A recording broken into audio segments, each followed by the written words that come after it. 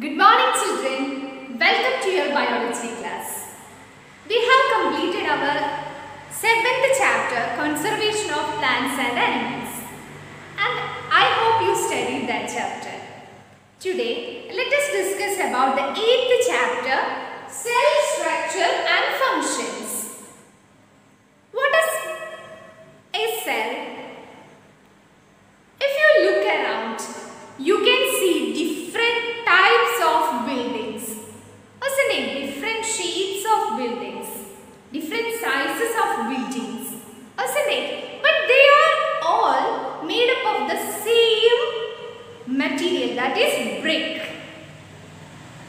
Likewise, in our surroundings, in our ecosystem, we can see so many living things.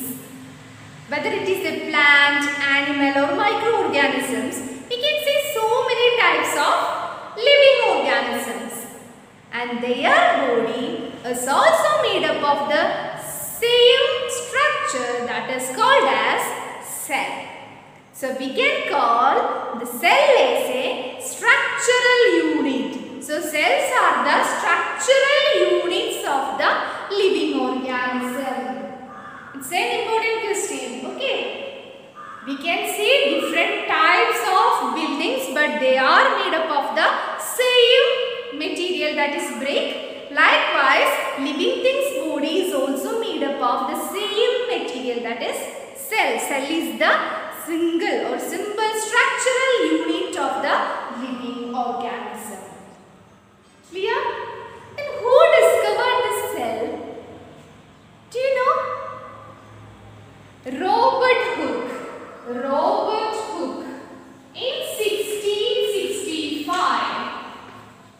Robert Hooke in 1665 discovered cell. Do you know what a cork is? Cork is actually the bark of the tree. When he was observing a cork through a simple magnifying microscope, he observed or he noticed some box-like structures. It actually resembles a honeycomb, and he called that boxes as cells. Clear?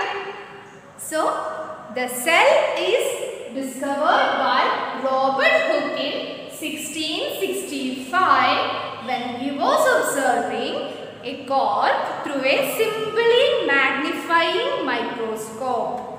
Clear? And we can call that cell as structural unit because all living things body is made up of cell. We can classify the organisms into two types based on the number of cells present in their body, such as unicellular and multicellular organisms. Uni means one. Some organisms' body is made up of only single cell, only one cell. That type of organisms are called as unicellular organisms. Could you see one example for that? Yes, microorganisms. Amoeba, isn't it? We know that amoeba has no definite shape and it has only a single cell. This single cell performs all the activities of that organisms, like water excretion, respiration, food capturing, digestion. All these processes are done by this single cell itself. Such organisms are called as unicellular organisms. They are having only one cell. The next type is multicellular organisms. Multi means more than one. So, in these organisms, we can see so many, more than one cell in their body. So, what are the examples of multicellular organisms? Yes, plants, animals, all these are multicellular organisms. So, here in the case of multicellular organisms, the cells, they form a group, and the groups of cells called as tissues. Okay, in some multicellular organisms, the tissues performing the functions. In some, these tissues assemble to form organs.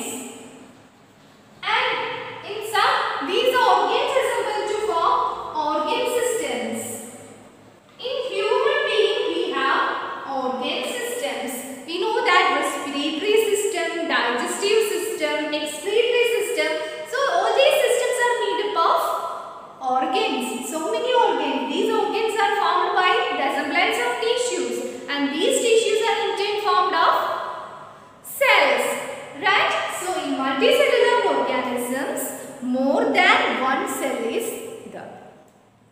Next, shapes of cells. Cells may be in different shapes. We know that in the case of amoeba, it has no definite shape at all. But it has some protruding parts, some projections from their single cell. And these are called as pseudopodia. Pseudopodia. Pseudo means false and podia means feet. Okay, so these are the projections from that single cell, that is called as pseudopodia. Then what is the function of this pseudopodia? Pseudopodia, the meaning is false feet, isn't it? So it helps for the movement and also for the capturing of the prey. Okay, it helps for the movement and also for the capturing of the prey. And human cell also, one special type of cell is there, it has no definite shape. Do you know the name of that type of cell? It's a blood cell. Yes, white blood cell or WBC. WBC or white blood cell. It is also have no definite shape, but it is a cell found in human body. But amoeba is a single cellular organism. That is the difference. Different shapes of cells are seen in our body. Examples are spherical blood cells. Blood cells are spherical. Okay. Second one, spindle shaped muscle cells. Long branched nerve cells. And which is the longest cell in human body? Yes, nerve cell. So you have to draw the structures of these three types of cells in your notebook. Okay, then what is the function of this nerve cell? It send and receive messages and thereby controlling and coordinating various functions of the body. Okay, size of the cells. There are differences in the size of the cells of living organisms. So the smallest cell is a type of bacteria. Their size is 0.1 to 0.5 micrometer. Then which is the largest cell? It is the egg of ostrich, egg of an ostrich, and its size is 170 mm into 130 mm. So dear children, please read page numbers 90, 91, 92 and 93 of your textbook. Attend the test questions. Watch the animation of the topic with the help of the attached URL. Download the notes and learn. Thank you for listening me children. Once again, thank you.